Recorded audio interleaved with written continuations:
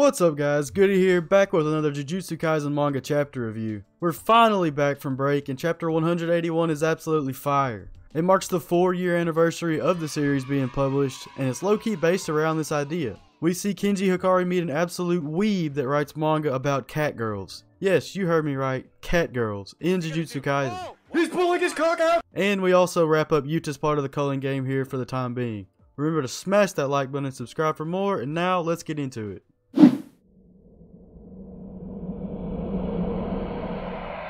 So, to start things off, let's talk about where we left off 2 weeks ago with chapter 180. We saw Yuta absolutely destroy Ryu Ishiguro once and for all. He fulfilled the man's weird wishes to be full during a fight, and Ryu basically says that he can die, once again, happy. That was pretty much all that happened last time, so here we pick up in this week's chapter. Ryu gives Yuta a talk no jutsu explaining that Yuta sparing his life would eventually lead to his downfall. Not because Ryu would have it out for him or anything, but because being kind and sparing those who would fight him to the death will eventually lead to his demise. He claims that only those who are strong and have a completely overwhelming sense of self-righteousness and disregard for others will truly be powerful and escape defeat. We get a glimpse of Sukuna in a panel here, showing him as an example of such a being. Ryu says that Yuta is too sweet, and that is not a compliment. Yuta says that Uro told him the same thing, so this confirms that Yuta spared both of their lives, much to my surprise. Ryu was just as surprised as I was that Uro was still alive, but he says it makes sense since he was the one to blast her and knock her out,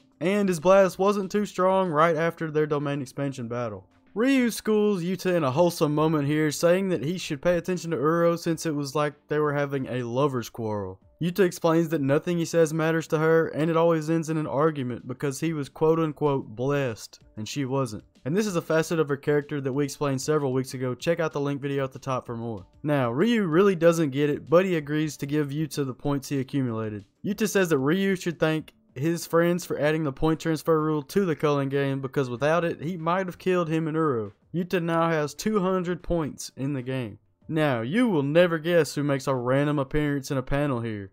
Useless Miwa herself.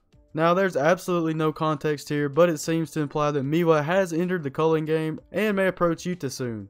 Let me know down below in the comments what you think her motives are, because I have no idea. Now, we finally swap over to Tokyo Colony number 2, where the man himself, Kenji Hakari, has gone for the culling game. We see the office of Shueisha, the publisher of Shonen Jump magazine, in which Jujutsu Kaisen is published, and we can see that this is a definite Easter egg in reference to this chapter celebrating the 4-year anniversary of its serialization. Now, on the first panel of the chapter, we were teased that a foreign kid named Charles Bernard came into the Shueisha office to submit a manga. We flash forward here to his interview with Shueisha, in which he's dodging questions like, do you have serialization experience, and have you been published? He speaks Japanese very well for a foreign kid, and we learn that he and his parents are actually French, but he was born and raised in Japan. We can already tell that he will be kind of a gag character.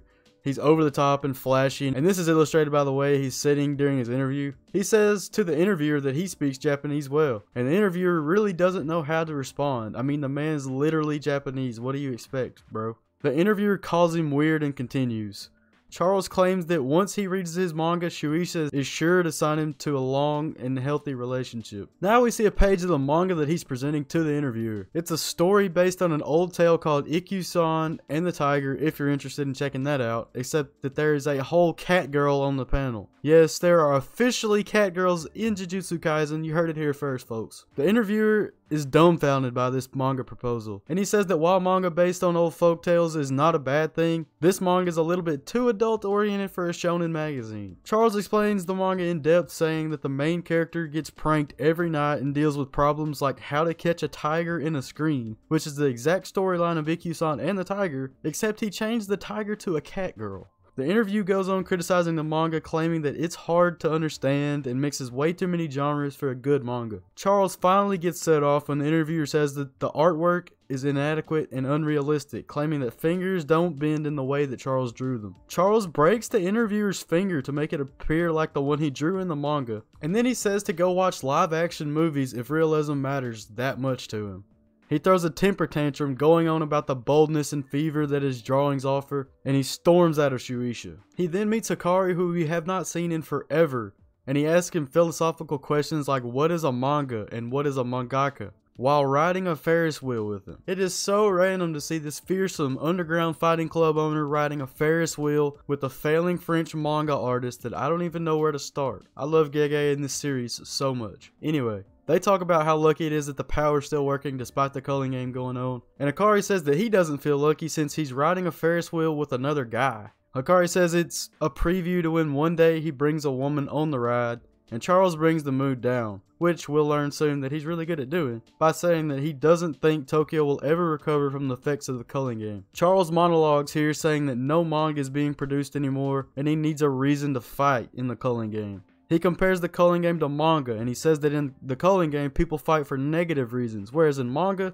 the main character has to have a positive reason to fight. Charles wants Hakari to give him a reason to hate him and fight him. Now, Hakari says that since Charles is a mangaka, he wouldn't read his manga, even if he begged him to. He doesn't want to catch his gloomy funk. Hakari calls Charles a disgusting otaku, and this is the final straw. Charles starts crying and says, "Why did you have to say something so awful?" I guess it worked. Charles looks ready to fight Hakari to the death, so I guess we'll see that next week. This chapter was absolutely amazing. We saw some more of Yuta, a glimpse of Sukuna and useless Miwa, a cat girl, and Hakari himself. Let me know what you guys thought of the chapter down below. That's all I have for you this time. As always, smash that like button and subscribe for more. Check out the video or playlist linked on screen. And until next time, peace.